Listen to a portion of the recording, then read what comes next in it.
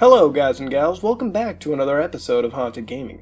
This time we're doing a creepypasta called Maria's Revenge, and this is a very interesting creepypasta to me. I don't really find these very often, but it's sort of like Ben Majora's Mask. It's got actual footage, it's got screenshots, which we'll go over later and discuss the authenticity. It's got this sort of diary-like entry where it's all in certain chapters, if you will, and I'm going to go over each of them, so I'm going to read them word for word because I really don't want to lose anything in translation to this creepypasta, so I'm just going to do it word for word. I would normally summarize a creepypasta this long, but for that I just want you to hear it word for word. So with that said, let's begin Maria's Revenge. I'm going to go read chapter, so let's begin.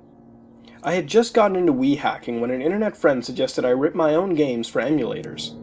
He sent me a tutorial that allowed me to use my Wii to put GameCube games onto an SD card, which I could then put onto the computer and use Dolphin, a GameCube Wii emulator, to play. This was convenient because my Player 1 slot on my Wii was broken, and it had been years since I could play any of those old games. Being the Sonic fan that I am, I immediately put Sonic Adventure 2 into my Wii, launched a program called CleanRip, and about 20 minutes later, it was done. I hadn't used Dolphin before, but I eventually figured it out and launched Sonic Adventure 2 Battle. I eagerly configured my controls and started with the hero storyline, thrusting myself immediately into City Escape. I played for days straight, only stopping to eat, sleep, and go to my part-time job at the bakery. I was playing Kaio Karate. My Kaio, Tiny, delivered a spinning back kick to the opposer, and won the match, granting me the final emblem in the game. I had all the emblems, all S-ranked, the secretary theme, all 3 Kaio Gardens, the alternate costumes, everything in the game. That's when it dawned on me. This is the second time I've done this in my lifetime, and it's time to put the game to rest. I couldn't do it though. I was so addicted to this game, I had to keep playing. So I launched up the web browser and typed in a Google search, Unlockable Secrets in Sonic Adventure 2. I found some hidden artwork, apparently some Halloween costumes you could get back when Dreamcast had downloadable content, but I'm on a GameCube version anyway, so it doesn't matter. New items for Kaio Garden, but one thing really did catch my attention in all this: a Maria Robotnik menu theme. My reaction was that of a child. Oh my god, a Maria theme. I learned quickly that you had to have a Game Boy Advance to do it, and you need 30,000 rings. I had 50,000, so it didn't really matter, but I did not have a Game Boy Advance. I searched for an emulator solution and found that someone had made a modified version of Dolphin that could connect to the Visual Boy Advance-M emulator, a Game Boy Advance emulator for those who didn't know. I downloaded a Sonic Adventure 2 ROM and launched it in Visual Boy Advance, then launched up Sonic Adventure 2 in the modified version of Dolphin. I went to the Kaio Garden in both games to make sure it was connected. Then I went to the black market in Sonic Adventure 2 and lo and behold, the Maria theme was there. Success! I bought it immediately and flew to the options screen to apply the Maria theme. But when I did, the game locked up and I saw the Windows 7 message. Dolphin.exe has stopped working. Windows is checking for a solution to the problem. It stayed for a second until the Close Program button showed up. All I could do was hope I did not lose my progress. I relaunched the game and saw Maria in the background holding the post from the Shadows Past cutscene. Maria's image was fighting and tearing at graphics. The logos were very broken. At times you could see through parts of them. It looked like MS Paint garbage. This was even more so apparent when the opening movie started, showing the long bridge from Radical Highway, with Maria still in the background.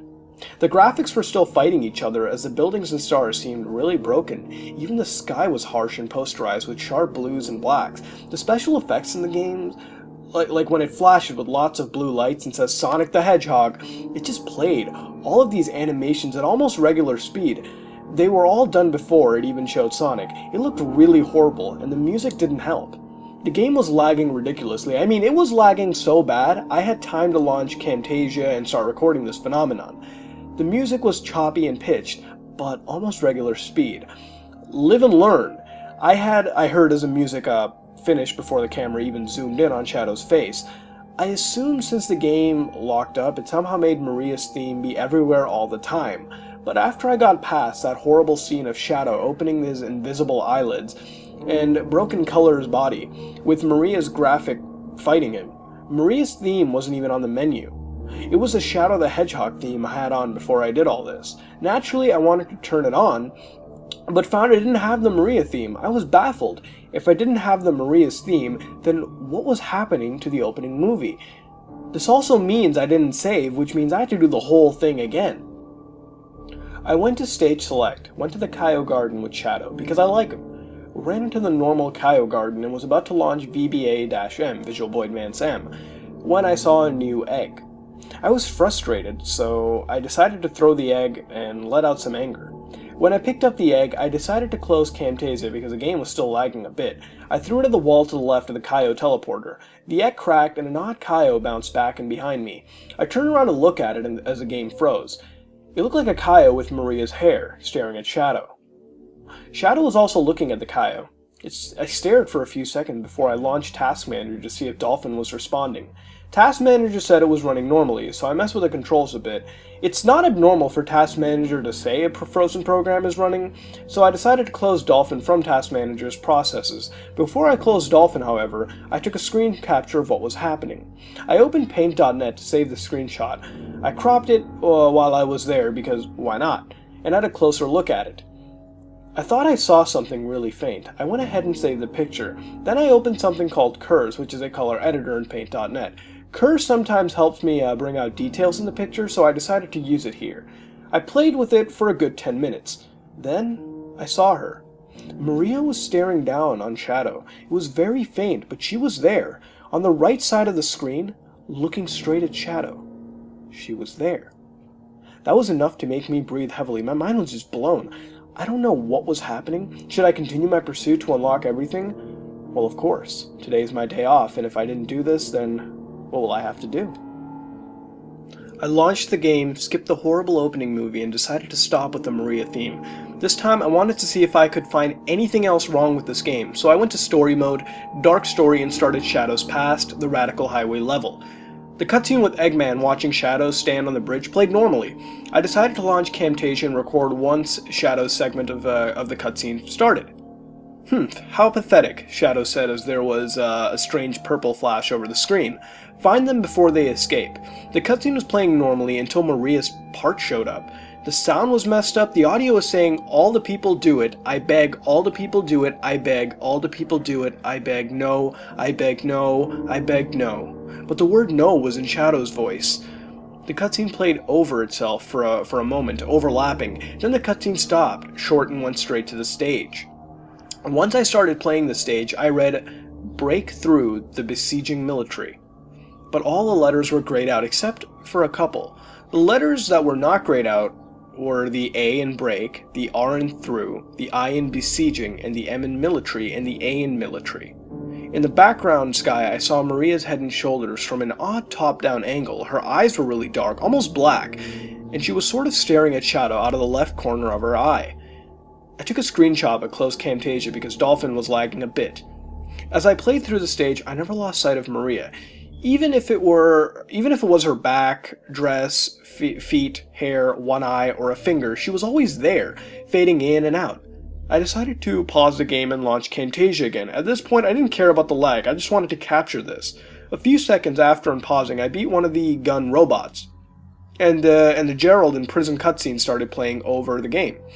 But the text and special effects weren't on it, just Gerald kind of sitting there. But it distorted the colors of the game. It was kind of like what was happening with the intro, but Gerald was tearing the graphics instead of fighting them. The cutscene clearly had dominance over the other graphics, but halfway through the cutscene, Maria started fading in and out of the scene in different poses from different angles.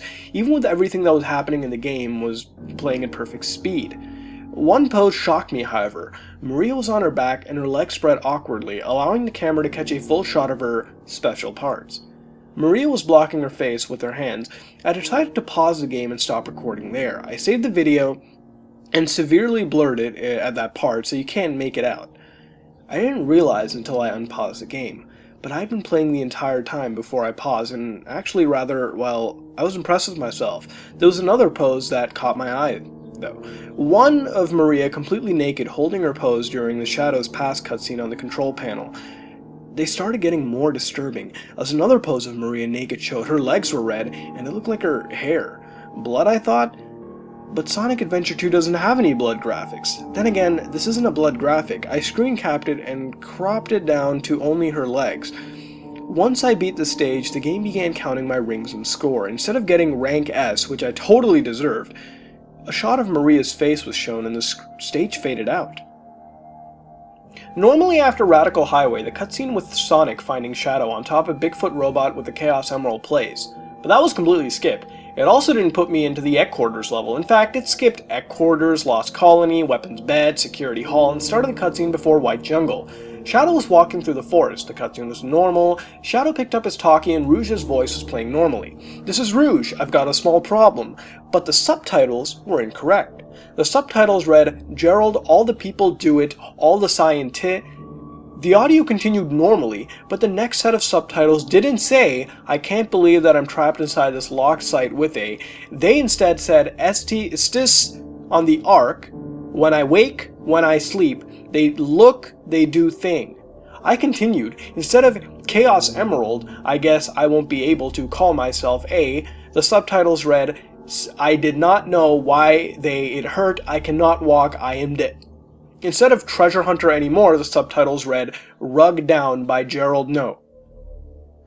The countdown of Eggman's bomb showed on the screen, and it flashed white. Maria was shown leaning over a control panel. It does this in the cutscene normally, but the game froze there and the audio stopped. I thought Dolphin was lagging, so I opened Microsoft Notepad and jotted down the subtitles, hoping to make some sense of them later. I also decided to launch Camtasia. It took a minute to load up, but when it did, I didn't start recording because nothing was happening anymore. I loaded up Task Manager to see how much CPU the computer was using, so I decided to keep Camtasia open or close it. The whole computer was peaking at 50% and idling at 10%. That's excellent for the Dolphin emulator, especially when running Camtasia. Dolphin was still running according to Task Manager, so I decided to hit Enter, which I had pinned as the GameCube start button. To skip the cutscene, Windows sent me a beep to say that Enter doesn't do anything. I minimized Camtasia and clicked on Dolphin, so when I hit Enter, Dolphin would get it. But before I hit Enter, I noticed that the stars behind Maria's head were kind of off looking. I stared for a minute to see if Maria's face was back there, and then I noticed a few odd patches where stars were missing. I took a screenshot, closed Camtasia so I wouldn't kill my PC saving this. Then I opened Paint.net, so I could save the screenshot. I stared at the shot for a few minutes. I noticed that the patches of missing stars were letters that spelled kill. I saved the file, then I outlined the missing stars and saved another picture. I clicked on Dolphin and once again pressed Enter. The sound effect played as the screen read, Wii Xing, Stage 9, White Jungle, First Mission.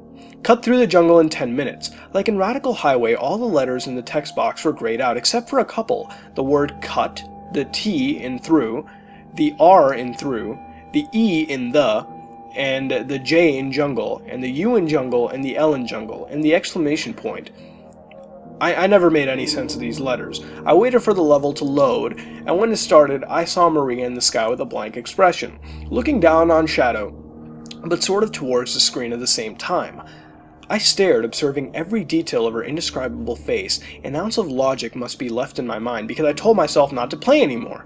I came up with a great excuse to take a break, figuring out these strange messages.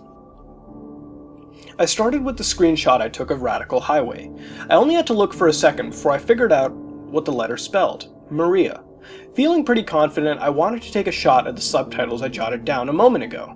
I first strung them all together in Windows Notepad. Gerald, all the people do it, all the scientists on the Ark. When I wake, when I sleep, they look, they do things.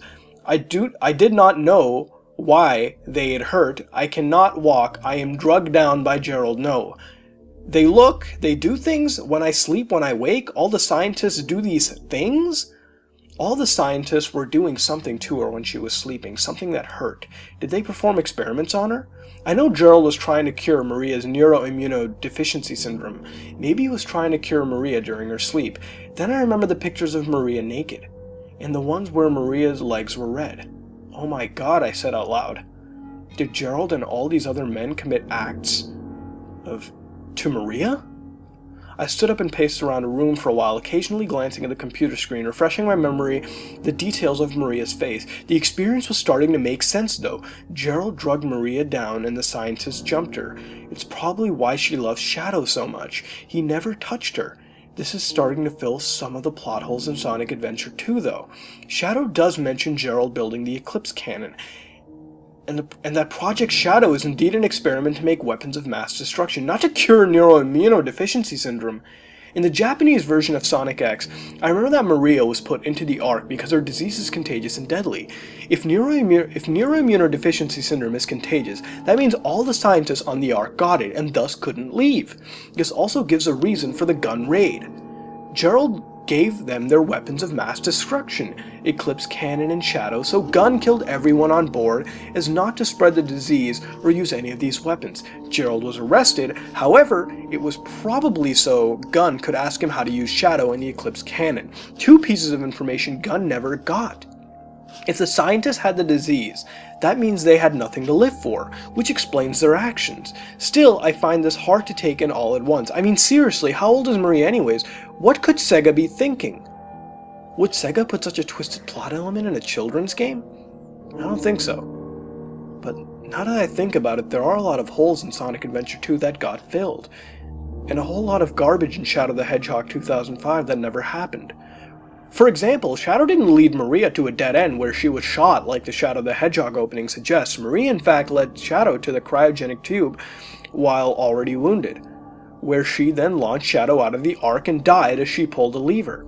It's obvious in Sonic Adventure 2 and Sonic X, while Sonic the Hedgehog rewrites Shadow's entire life and honestly isn't very dark plot-wise. I'm starting to believe that Sonic Adventure 2's plot was so sketchy because Sonic Team had to remove all these gruesome plot elements last minute. Just like Genocide City from Sonic 2. It's still in the game, you just have to hack it to get there. And once you get there, all the level's graphics are gone. Linking both emulators together like that must have caused the game to load up like it was originally supposed to. I think Shadow the Hedgehog solely existed to help cover up some of the nonsense in Sonic Adventure 2. After my logic session, I found myself seated, staring at the details of Maria's face once again. I couldn't stop feeling sorry for her. She's such an innocent girl, always valuing her experience as providing light to any unsettling situation. For these men, no, these monsters, to crush her spirit, it's unhuman. Through some deep breathing, I found myself calmed enough to begin playing this level. As I played, I couldn't keep my mind off Maria. The images of her in sexual positions fading in and out of the backgrounds made the matter hard to ignore.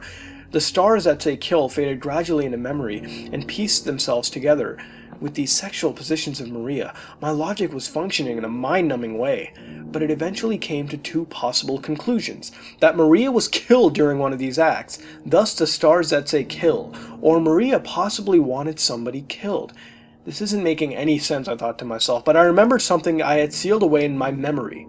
When I was a child, I had a series of similar experiences with a neighbor. The game was Doctor. I still remember the words, "Let's play Doctor in the storage building." Her obsession with pine needles and blackberries, it's a painful subject. I went on for a couple days before the parents of us both captured the act.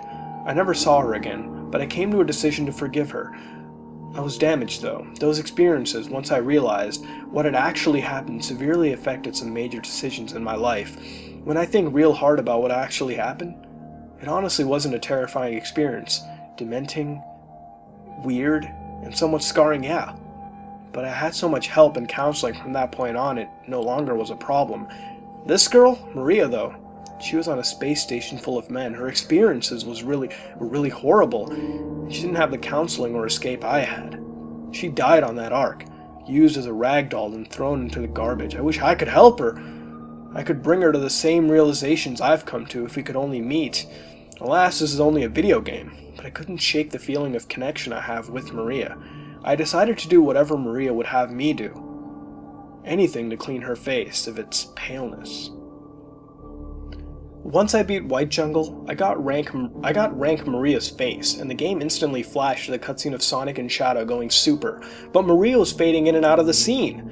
I decided to bring up Camtasia, but couldn't start recording until about halfway through the scene. At this point, the camera had completely zoomed in on Shadow, cutting Sonic out. When the cutscene ended, the game took me to a completely black scene.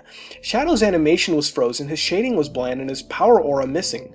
Live and Learn was playing, but severely slowed down and choppy. The background was fading in and out, many different harsh, burning colors. I saw Maria in the background, always on top of the colors. She looked like she was falling while holding her chest, and her shading was very darkly colored. I pressed the up arrow on my keyboard and started moving forward. The controls were very stiff and didn't feel like Sonic Adventure 2 at all. The camera was stiff too. I saw a wooden chair with Gerald sitting on it. Some white text appeared at the top of the screen. It said, "For all the people on that planet, kill him." Right then, I knew murdering Gerald would be the best thing for Maria. I floated around him for a second, looking at his angles. He didn't look exactly like the Gerald on the cutscenes. Maybe this is a beta model or something, I thought, but after a second, some more text appeared as the original text disappeared. "Shadow, do it for me, so we can be happy." I pressed X on my keyboard, which I had pinned to the GameCube's A button. Shadow's pose changed to the pose he holds when he attacks the final hazard, and the game froze. "Thank you" was shown in white text on the black background. The font on the bottom corner right corner of the screen. After a minute, I started pressing buttons. I pressed every control for the game, then every button on my keyboard. Nothing happened though. I decided to save this recording so I wouldn't lose it. I closed Dolphin, then I started recording again, and when I opened Dolphin and loaded Sonic Adventure 2, the thank you screen was immediately there. No Sega logo, no license by Nintendo, just thank you. Maria wanted to kill Gerald for doing all those things to her, with the other scientists to the Ark. Revenge for dragging her down, holding her, doing her. It's disgusting. But helping Maria carry out her revenge on Gerald made me happy. Now Maria can rest in peace. Maybe that's why Sonic Adventure 2 says, "Rest easy, heroes." But instead of saying that, it says, "Thank you." You're welcome, Maria. My. I really do like this creepypasta. It's been a while since I've read one this good. First off, for starters, it really doesn't have many cliches, and to be honest, for the few that it doesn't take away from the experience whatsoever. It's lengthy, but not to the point where it overstays its welcome and ends up being a novel. It's got evidence to prove it as well, which we'll take a look at in a bit. The story is disturbing with all of the adult matter involved. Usually a creepypasta will throw in gore, blood, and graphic sexual content to shock the reader, and make it sound creepy, which 95% of the time does not work and it ends up failing. I've always said it needs to balance itself because too much can just kill the experience flat out, which it honestly does. But it also needs context as well, which this has plenty of. I found the content disturbing and disgusting, but it fit well with the story, and coupled with the connection to the author's past, it blended in perfectly and really made you, really affected you, instead of, turning you off. I was creeped out and sucked further into the tale, wanting to know more about Maria, and all of this sick stuff that was going on. The events of the creepypasta when it came to the technicals was very nice as well. The footage can definitely have been faked, with some very clever video editing, but the software and tools used in the creepypasta definitely fit into the tale, describing the emulators and whatnot, and from personal experience, it makes sense as well. I use emulation all the time to play old consoles that I can't play anymore, and some of this phenomenon is more common than you think. There's tons of glitches that don't really resemble what this creepypasta does per se. I mean, not all of these I've ever seen personally, but these events can happen individually in nearly any game you play on an emulator, depending on the settings and plugins used from a technical standpoint. Even the resolution you're rendering it on, all of this stuff really can cause glitches and whatnot. And it made sense, and it was possible, so I was glad this wasn't the result of a hacked demonic game that you got from someone sketchy, giving it away for free or at most 11 cents on Craigslist. I don't know much about Sonic lore, and at first I thought some of this stuff was bullshit, but then I looked it up, and the plot is similar to this creepypasta. Now, I don't know about all these plot holes, as I'm no expert in the lore, but maybe you, the viewer, if you have some knowledge about the Sonic series, can confirm if this is true in the comments below. I've seen gameplay of Genocide City, but I've never actually played it, so I can't confirm it, but I've seen Sonic CD. So I've seen what happened in the Sonic City, okay? It's really creepy there too, so I have no doubts that Sega could have done this. I mean, they do some creepy shit, alright? Maybe this is too far-fetched for them, and it definitely is too far-fetched in my opinion. But who knows what goes on at Sega headquarters, right? That's really all I have to say. Looking at the footage, for those who want to go to the channel that created this creepypasta and the footage, links are below.